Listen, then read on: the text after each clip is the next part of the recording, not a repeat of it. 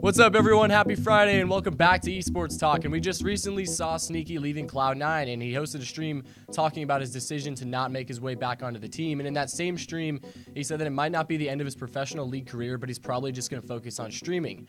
But an Instagram post by Kobe recently came out, which makes it look like Sneaky's not quite taking his break yet, because he's apparently joining 100 Thieves.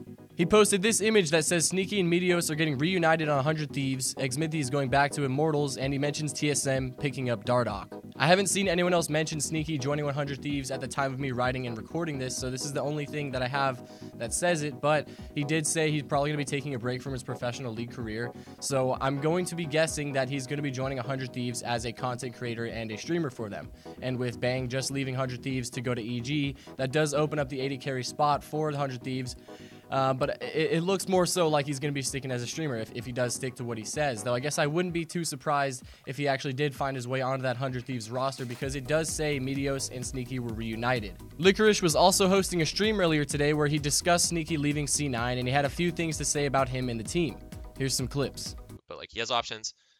He hadn't decided what he wanted to do at the time, so it was like Cloud9 didn't want to do a response. I think that in hindsight, the best thing that Cloud9 absolutely should have done would have been to, like, when they tweeted out that like Vulcan was joining the team, or Sven was joining the team, to be like, yeah, like Sneaky hasn't decided what he wants to do yet, just so like to be more transparent about it. So I think that was definitely a thing that could have been done better. And then also a lot of people are talking about like why the players haven't said anything either, and at least from my perspective, most players have just like, they always just wait for their org to tweet something out, and then they do like the quote retweet or they do the reply. So like for me, and I'm pretty sure for my teammates, like we were just waiting for like that tweet to go out so that we could reply to it, because that's how we did it for everyone else. Because it's not really for us to announce.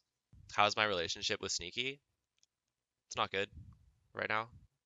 I think that I should have like reached out to him when everything was happening, and I didn't, and now it's just like super awkward for either of us to reach out.